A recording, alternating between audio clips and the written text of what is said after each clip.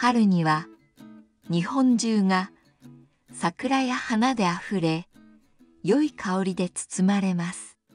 毎年3月末から4月にかけて桜の季節が訪れます。この時期には忙しい都市も静かな田舎もみんなが自分たちの方法で年に一度のお花見を楽しみます。家族や友達、同僚たちは桜が満開になる数週間前からお花見の計画を始めます。お花見はどこでするかが重要です。桜が美しく人が少ない秘めた場所を見つけるか、それとも人気で大勢の人が訪れる有名な公園を選ぶか、皆それぞれにお気に入りの場所を探します。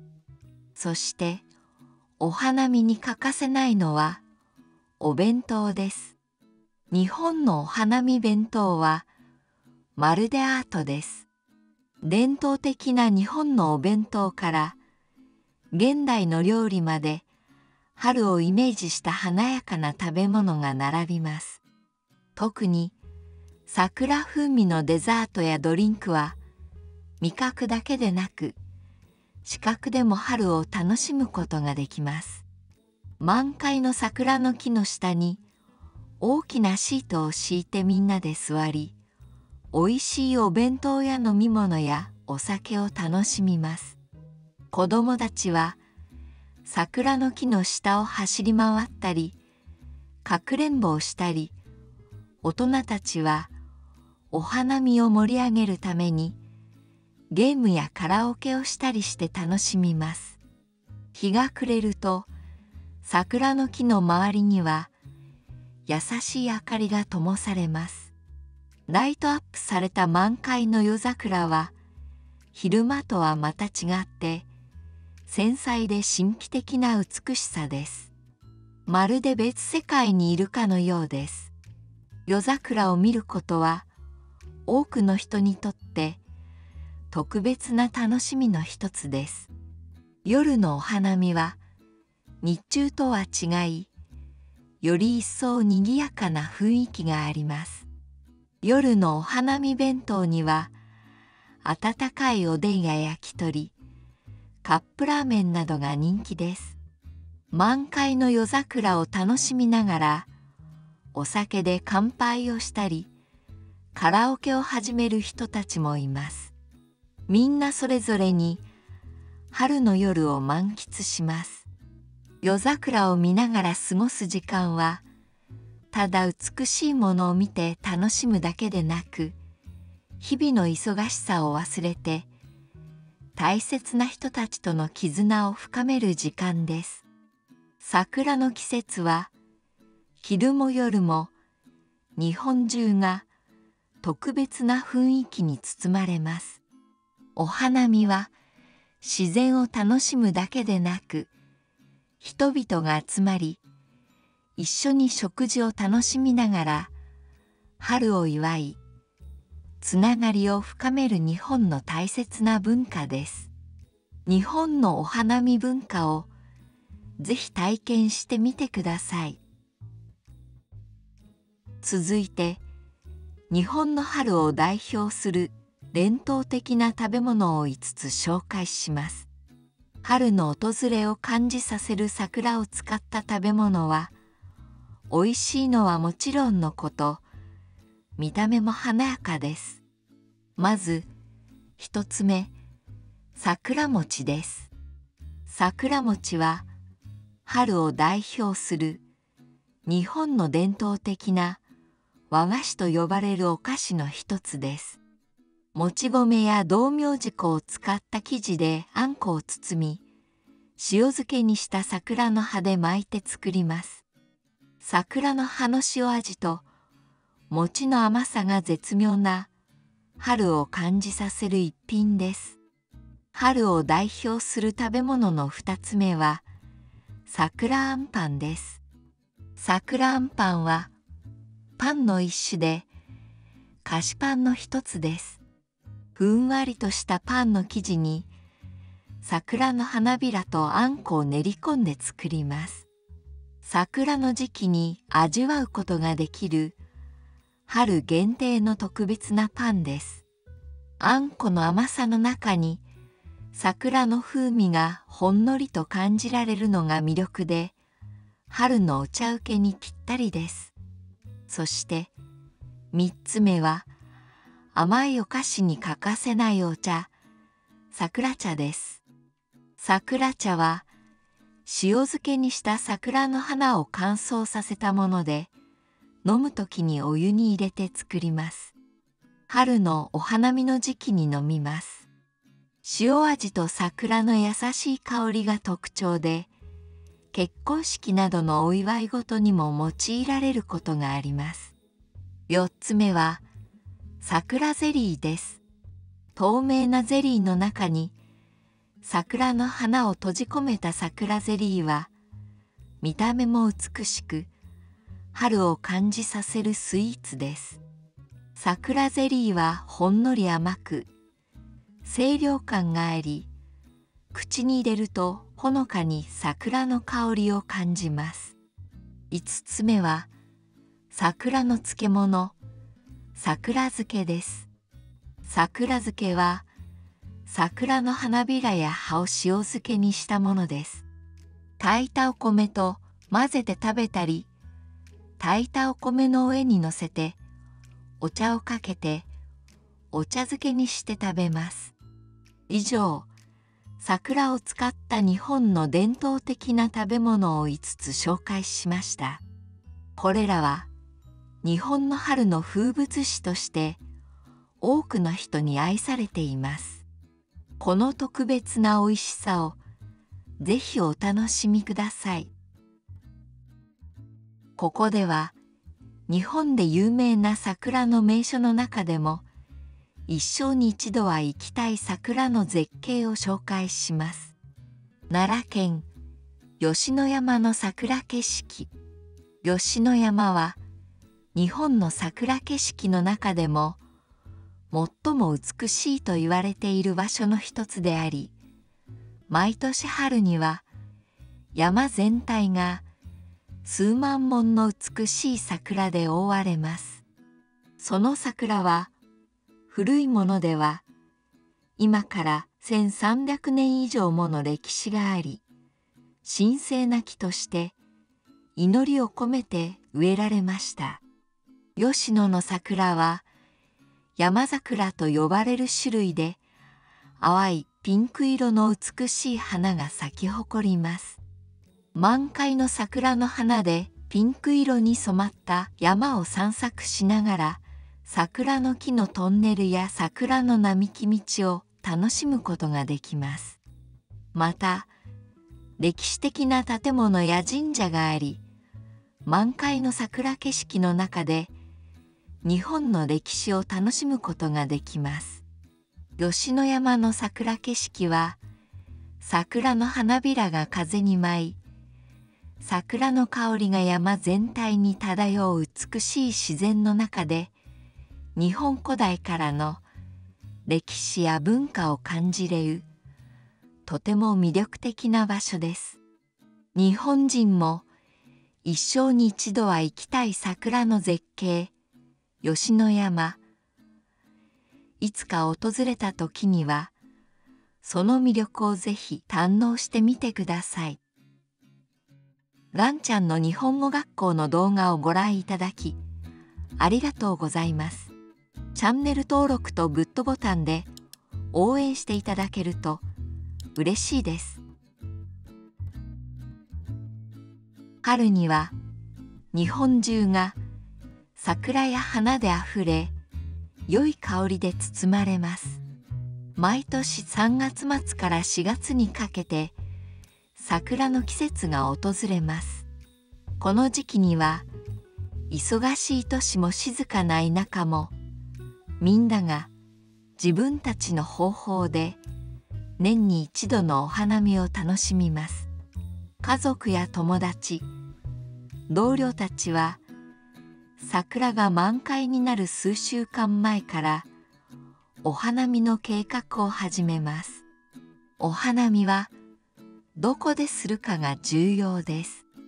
桜が美しく人が少ない秘めた場所を見つけるか、それとも人気で大勢の人が訪れる有名な公園を選ぶか、皆それぞれにお気に入りの場所を探します。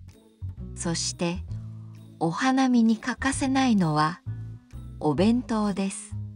日本のお花見弁当はまるでアートです。伝統的な日本のお弁当から現代の料理まで春をイメージした華やかな食べ物が並びます。特に桜風味のデザートやドリンクは味覚だけでなく視覚でも春を楽しむことができます。満開の桜の木の下に大きなシートを敷いてみんなで座り、おいしいお弁当や飲み物やお酒を楽しみます。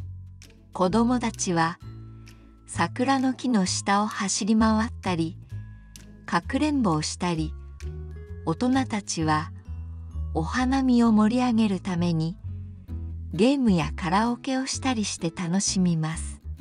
日が暮れると桜の木の周りには優しい明かりが灯されます。ライトアップされた満開の夜桜は昼間とはまた違って繊細で神秘的な美しさです。まるで別世界にいるかのようです。夜桜を見ることは多くの人にとって特別な楽しみの一つです。夜のお花見は日中とは違い、より一層にぎやかな雰囲気があります。夜のお花見弁当には温かいおでんや焼き鳥、カップラーメンなどが人気です。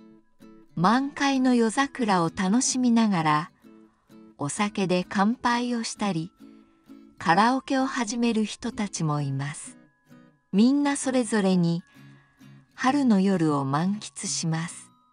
夜桜を見ながら過ごす時間はただ美しいものを見て楽しむだけでなく、日々の忙しさを忘れて大切な人たちとの絆を深める時間です。桜の季節は昼も夜も日本中が特別な雰囲気に包まれます。お花見は自然を楽しむだけでなく、人々が集まり一緒に食事を楽しみながら春を祝い、つながりを深める日本の大切な文化です。